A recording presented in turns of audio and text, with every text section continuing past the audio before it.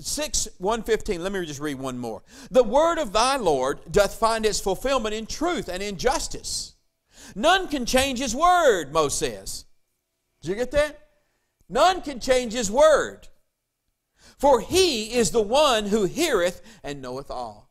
And what he's saying here is he's saying that God's word is infallible. It cannot be changed because he knows. And he's the one you better fear. In other words, he's saying that God watches over his word to perform it. Now, we're not going to say it his way. We're going to say it the way our Bible says it. Our Bible says God watches over his word to perform it. You see? But that's what he's saying right here, to make sure that it stays pure, it stays holy. So we turn to the Muslim and go, what about this? You know.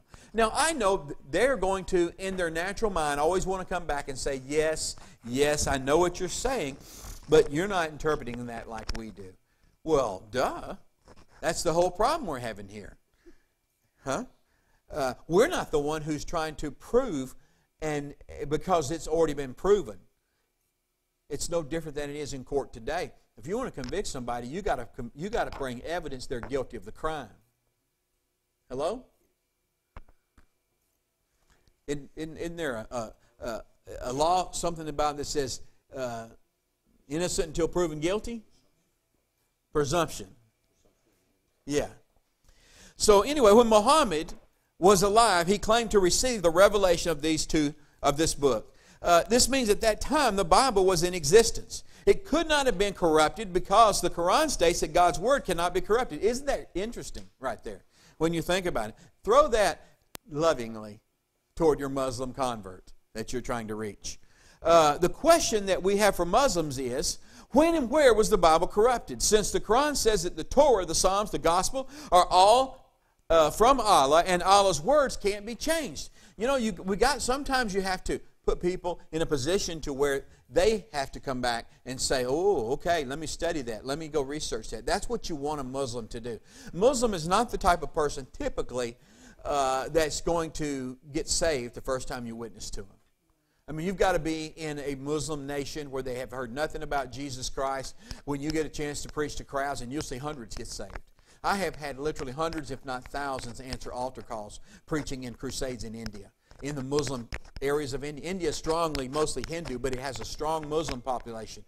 You get up there and you preach, and the first time, I mean, you just be simple with them. You tell them about Jesus. You tell them about stuff that they're supposed to not believe in, and they just sit there like birds with their eyes wide open. You give an altar call, and man, they just pour themselves out toward Jesus. And here's the faith they're operating on.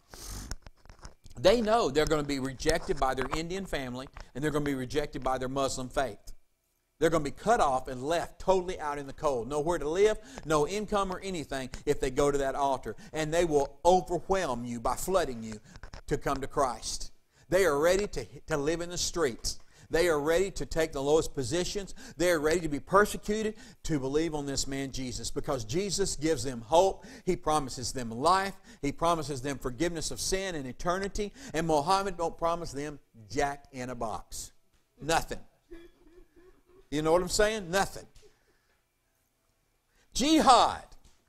We're interested in jihad in this country and in this nation because jihad has visited our shores and continues to knock, wanting to get in and to operate here. The idea about jihad, it's holy war is what it is, or it means holy struggle. To most of us, we immediately think about 911 or something like that. But the term jihad means to struggle in Arabic. It often brings up images of Muslim terrorists killing people who disagree with them. But jihad is an emotionally charged word that is heralded by the Western news media descriptions of the Middle East activities. But we need to really understand the concept and the idea to a Muslim. The idea is spiritual struggle along with physical struggle. In other words, first of all, a Muslim is called to do warfare on behalf of Islam, on behalf of their personal faith. Like we are called to bear our cross, to crucify the flesh. Well, in Islam, they kind of term that as jihad. But it also includes joining your people, your Muslim nation, in physical battle and resistance to any opposing force or armies, which, if you look at it from their perspective, we in America are the great Satan. We are the opposing spiritual force, and therefore we as natural human citizens who propagate this demonic thing that we call Christianity, you become an opposing enemy or force. And so, being the fact that Islam is a mandate to world domination, they feel it is essential for them to do what they can to see Islam take preeminence in our lives and in our government. That's where they stand on these issues. So they struggle inwardly about it, personally, and they struggle inwardly about the fact that Sharia law and Islam is not the leading force in this nation, but they also struggle in the natural. And that is, they feel that it is commanded of Allah to naturally impose this force. They moved throughout North Africa, throughout the Middle of East, throughout history. They came over into Spain, as we said, up into Europe before they were driven back. And they still today are still making those efforts. And they're doing quite well to take ground and win commerce. Jihad has been interpreted by Muslims in different ways. The Muslim sect of the Kharijites has elevated jihad to one of the 5 pillars. So for some Muslims now, there are 6 pillars now, and jihad is the 6th. This kind of belief is seen in the extremist Muslim groups called terrorists. They use the concept of jihad as a justification for killing anybody who's not a Muslim. Most Muslims disagree with this extremist position of some Muslims and advocate peace. These Muslims view jihad as a spiritual struggle against evil in a metaphorical sense. So I'm just re-saying what I just said. For the most part, the greater and lesser jihad. The greater jihad is the internal spiritual struggle of the Muslim towards submission to Allah. The lesser jihad is holy war against non-Muslims. All right?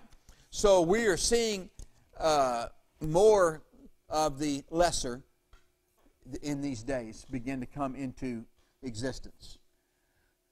Let's see. Islamic scholar Jamal Badawi, chairman of the Islamic Information Foundation in Halifax, insists that a jihad is permitted only in self-defense or against tyranny and oppression, not as a tool to promote Islam. That's his opinion. But the deeds and the actions of others show us something else. Experts have added that the ancient Islamic empires were built as much by force as by permission.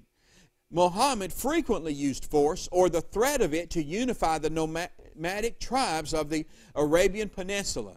The caliphs who succeeded him as leaders of the Arab world successfully took up arms against the Christian Byzantine Empire in Egypt and the Holy Land. By the end of the 9th century, Arabian armies had extended Islamic power from Spain to the borders of India.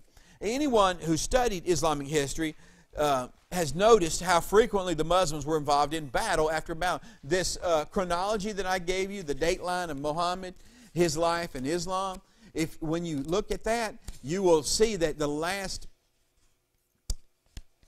many years one upon the other, all they did was fight everybody they could find.